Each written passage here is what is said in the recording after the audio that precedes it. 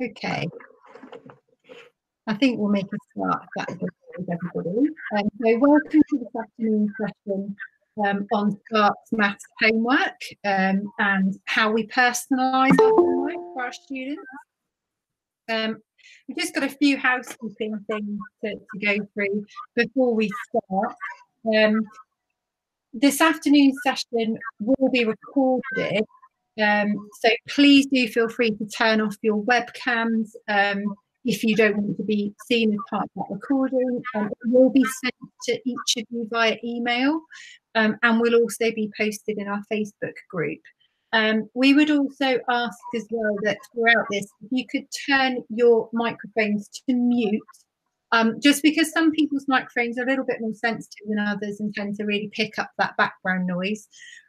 So if you do have any questions, if you could use the little speech bubble chat icon in the top of the meeting screen, and then we'll address those questions as we go through. That's great. Thank you very much, everybody, for doing that. So we really hope that this is helpful for you today. As I've said, if you have any questions, do ask us throughout and we'll come to those as and when we need to. We'll also have a Q&A session at the end. So if you did want to wait until the end to ask any questions verbally, that's fine as well. I'm now going to introduce you to my colleagues after just very, very briefly mentioning why I'm in my children's bedroom. So as you know, we're working from home at the moment, and basically I have 3 children and this is the only room in the house with a desk where I'm not disturbed. So the deal is that I get the bedroom and the bunk beds with the desk and they get the run of the rest of the house. So hopefully that explains why I'm conducting a webinar from the bedroom. My name is Lindsay Palmer. I'm a schools relationship executive for Sparx, which means that I'm a representative for schools and liaise with them on a daily basis. So I have my own group of schools that I speak to and support. We also have with us today Steve Brown, who is also part of the schools relationship team. We're both ex-teachers and have worked in education for quite a long time, so we have experience within schools. And we also have my colleague Ian here today, who is a data scientist, and I believe he would like to introduce himself. So over to you, Ian. Thanks, Lindsay. Hi, everyone. Yep, so as Lindsay has mentioned, my name is Ian. I'm a data scientist and I'm in the product team here at Sparx. So primarily my role for the past 3-4 years while I've been at Sparx has been looking at the homework and how we make homework and how we personalise homework to every student, hence why I'm here today. So do feel free to ask questions as we go along, and I'll do my best to be able to answer them. Great, thank you, Ian. So today's webinar we've decided to conduct in a kind of interview style based on some of the frequently asked questions that we get from teachers. And as I've said, please do feel free to ask questions as we go along. Let's make a start. Okay, Ian, so Sparx homework, as we know, is personalised to each student. Why do we balance the homework to make it both achievable and challenging to students? Yeah, it's a good question. It's one of the primary drivers behind this at Sparx is that we want to make sure that every student experiences success with maths. We want to make it achievable for them, and we want them to feel that real sense of pride when they complete their maths homework. Our educational research team actually previously has done some work on this in the past, and they've shown that confidence in maths is strongly associated with attainment. So making our homework achievable and challenging helps to build the confidence in students so that they can feel that success.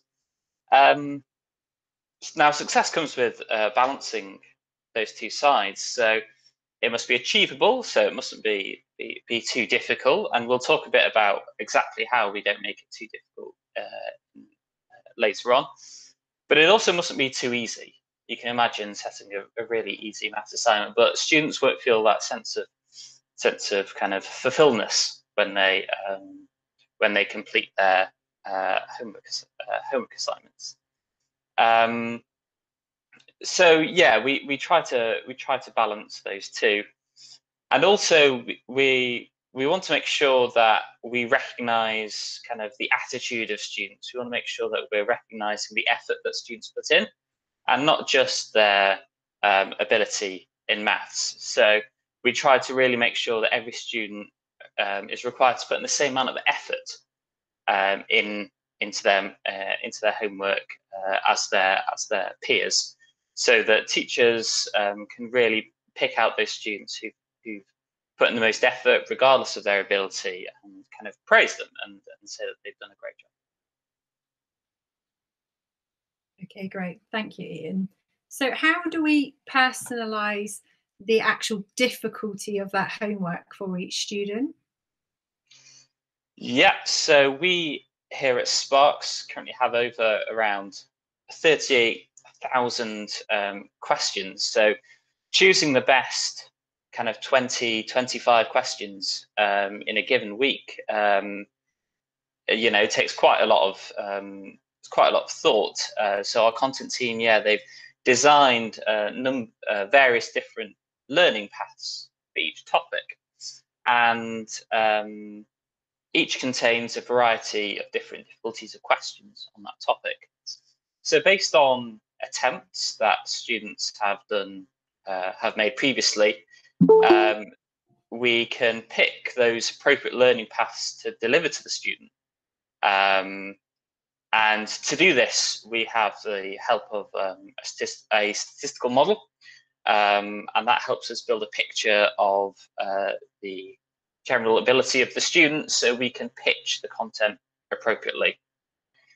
And throughout their time doing Sparx, we're constantly reevaluating this and making sure that, based on how they've done previously, when we bring a topic back, we're making sure that we're still asking the right questions. We're still asking the most appropriate questions to deliver to that student. We might ask, the same question again, or maybe stretch them a little further than they have done previously, based on how they've done.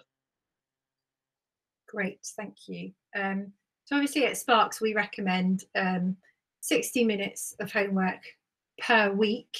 How do we make sure that the length of the homework is personalised to that student? Yeah, so it's a similar principle behind the difficulty as well. So again, we have a different statistical model, which allows us to make predictions of how long a student is going to take on each particular question. So we have information about how long they've taken previously, and this builds a picture of their speed and how long they're going to take to do homework. So as we're building that homework, we kind of get enough questions so that they get 60 minutes. Now, this does sometimes mean that some students will receive more questions than others, but we feel like students will need to put in the same amount of effort. They need to dedicate themselves for 60 minutes of time to complete that homework. And that's how we make it fair across the board. Like you say, we suggest our best practice is that students do 60 minutes of homework.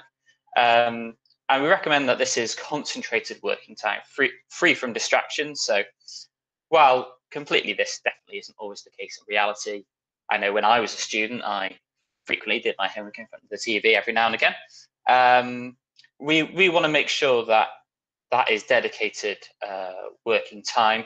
And we try and adjust for this as much as possible. So while distractions are, as you can expect, common, we try and adjust for this in that statistical model, which helps us set those 60 minutes of homework. Great, thank you. So how does this apply to students who are brand new to Sparx and we don't have that information for? So yeah, as I mentioned previously, we are constantly reevaluating our decision. So in the first week, you're right to say that we don't know anything about a student, but in the second week, we use all the information we've got so far, and that is primarily that first week's worth of material, to again evaluate how long we think a student's going to take and how difficult that homework is going to be. As you might expect, in the early days, in the first few weeks, that is subject to a bit of margin of error. So we generally give material on the easier side, as it's important to build that routine of completing homework. So we'd rather do this than give the more difficult side, where students could potentially become disenfranchised. They might lose confidence in their maths and break that routine.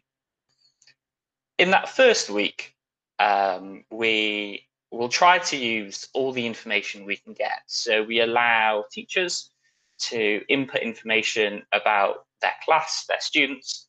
And so we'll use that as our starting point to deliver that homework. And then as the weeks move on, we will tailor it more and more to their ability as we do that constant reevaluation. Okay, great, thank you. So what is the homework made of? How is it structured? What kind of techniques do we use to compose our homework? So in the homework product, each week a teacher can add specific topics in that they'd like the students to cover that week. So we use these as an input, and they form the basis of that homework. And generally, the majority of homework will be on those topics. When you do add those topics in, we'll, as I said, evaluate how difficult to ask those topics. Some topics, we might ask some of your students the harder material and some easy material, to ensure that they're getting that achievable homework. But also there's another part of homework which brings back material from previous weeks in a sort of a spaced practice way. So not only does it work on material that you've put in that week, which typically we see that teachers are also teaching in their lessons that week, but also it brings back some topics that we think that student hasn't seen for a while, and ask those. And this is, this is quite a common learning strategy, and make sure that students are kind of up to date with that content. Additionally, we also try to practice interleaving as well. So as well as bringing back questions you've seen previously, we'll try and do this in an interleaved manner. And as this is quite important for method selection. So spacing and interleaving are two quite key principles that we use to build the homework. And I think as always, we'll make sure that students have grasped the sort of the basics of each topic before moving them on to harder material and bringing in cross-curricular content. So when we do bring a topic back, if a student hasn't quite grasped the core content there, we might ask it again and make sure they've really brushed up on that knowledge. Whereas if they have, we might then push them further. We might give them slightly more challenging material, where we bring in those kind of cross-curricular links from other topics. Okay, great, thank you. In terms of, obviously we've got the spaced repetition and the interleaving, like you said, that's in our homework all the time to help children to revisit topics and retain that learning. As well as that, what other kinds of homework can they be doing in Sparx if they want to? Yeah, so like I say, we've got the compulsory homework, which has all of these strategies in, and we also practice these strategies in the other kinds of homework which we give as well. So we allow students to do a couple of extra tasks a week if they wish. So we've got a package which is an additional 30 minutes of work, which they can work through if they wish. And that again brings in the spacing and interleaving that we've talked about before. and is dedicated to be, like I said, around 30 minutes of work. So if a student feels like they want to go above and beyond that week, then the optional homework is there for them. We also do a target homework package. And this target homework package is slightly different to the other two. This target homework tries to bring back questions where we're sometimes slightly more unsure of whether the student knows it or not. And this is seen to be as a real challenge for the student. So they may require help on these from yourselves as teachers, or their parents, if their parents are able to help them. But we think that these questions are things which, again, are bringing in those cross-curricular links, and trying to help them to bridge those concepts across the curriculum. So hopefully we'll really deepen their understanding of topics. Great, thank you, Ian. I think you mentioned there about parents being able to help as well. And I think it's worth mentioning that parents do actually get a weekly email with a link to a video that they can watch, a very short video that enables them to support their child with one of their target questions in their homework. So the idea is that they're there to kind of coach them, not do the work for them, but they do have that opportunity to engage with their child every week as well. I think that we've pretty much covered everything that we wanted to get across. Is that right, Ian?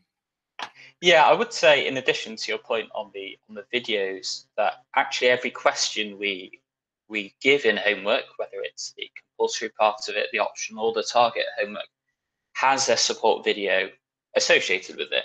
So while the parents can go in and help the students with the target homework, actually an additional way we make homework achievable is by giving those support videos. So if a student is struggling with a particular question or concept, then they can go into this video and get a worked example of a similar question, and that allows them to hopefully do kind of maybe a side-by-side, kind of use the example as a sort of a framework to help them answer the question. Yeah, and that goes even further towards helping them foster that real sense of independence and achievement that you were talking about at the beginning. So as they are actually working these things out for themselves, and as we said, that those videos are short, so they are designed as a kind of prompt, not to actually teach them the concept, but to just help them get through it in their own way, to sort of develop that resilience, really. Okay, great. So does anybody have any questions that they'd like to ask us? You can either do that in the comments section, or you can switch on your mic and do it that way. It's entirely up to you.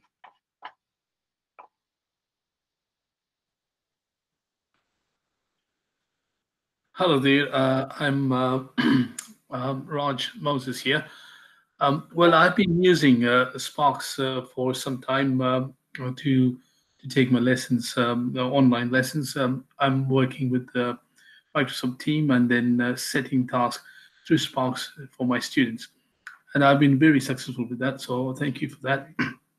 But now, my question is that, the first question is, have you got any statistical proof that you have tried before this and you've been very successful in achieving progress among the students by setting personalized homework? That's my first question. The second one is that how much deeper you go in for the ability of the students. You say that, the Sparx is going to keep on working to identify the ability or the speed of the student. And so that, the next week when they go, and they will have a set of homework which will challenge or which will adjust according to the speed and the way they are working. And how effective is that? Those are my two questions, please. Okay, thank you. Yeah, so I'll tackle your first question first. So the proof that we've got. So we conducted a randomized control trial about a year and a half ago now, on the effectiveness of Sparx homework. So this was done in collaboration with our educational research team. And we found that for students doing Sparx homework on topics they made over the course of a 6-week period, they made an extra 65% worth of progress, so equivalent to about 4 weeks worth of teaching. So we perform such experiments regularly to keep assessing how well our homework is working, and you can find a full report on that on our website. So if you just go to the sparx.co.uk website, there's an evidence section, and you can go into more detail as to how we conducted that. But the headline figure was that it led to 65% more progress against no homework on a topic. Thanks, Steve. On your second point, the effectiveness of the personalisation, I'll start with the length of time to start with. So as you might expect with statistical models, you do see an amount of variation each week, which is why we say that actually on average your student will spend 60 minutes or however long you set on their homework. This can vary from week to week. It can be down at 50 minutes, kind of up to 70. We find that over a 6-week period that this kind of averages out to around about 60 minutes. So while week on week it might vary, the average we find is reasonably good. And that's similar with the difficulty of the content as well. We find that slightly more stable. So as we learn about the student, we can put them on the correct learning path, and they're getting there or thereabouts appropriate content. But it's worth saying that that sometimes there are subsets of students who we're focusing on and we're always trying to make sure that we're giving the most appropriate material at the right time. So we're constantly iterating on how well we're doing that personalisation. Thank you.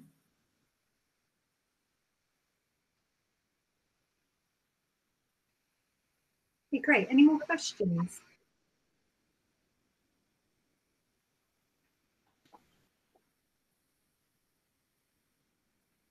Okay, that's fine. If you do have any more, you can get in touch with us. Let me just move you on to the next. So you can get in touch with us if you're one of our regular customers. Then you can get in touch with us via the SRT team in the usual way, so you can speak to your liaison in the schools relationship team. Raj, would you mind muting your microphone, please? You've got a bit of background noise there. Yeah, I'll do that. Yeah, I'll do that, please. Yeah, thank you. Thank you very much. Yeah. Thank you. And we've also got the virtual at sparx.co.uk that you can contact us on there as well. If anybody would like to arrange a demo, then we can absolutely do that for you. So if you would like to see exactly what it is that we're talking about, we can do that. Or if you think it would be useful to have another webinar where we actually take you through a demonstration of Sparx homework, then that could be something that we could look at doing as well. So please let us know either in the comments or by contacting us on one of the ways that I've already mentioned. So thank you very much for joining us today. I think before we end, I'll just check again that there are no more questions.